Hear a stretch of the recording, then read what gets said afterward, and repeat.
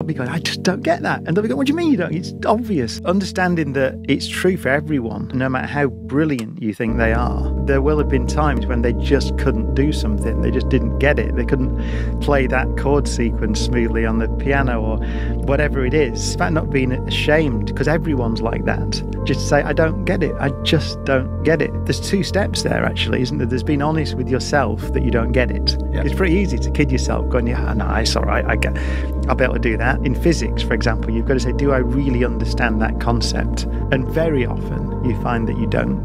That what you might be the simplest bit of physics that you do in a degree, you will always find when you try to give that lecture course, there's something in there that you go, actually, no, I don't get that. I didn't understand it, did I? Then you've got to persevere, I find. Anyway, you've got to then keep going, because you will.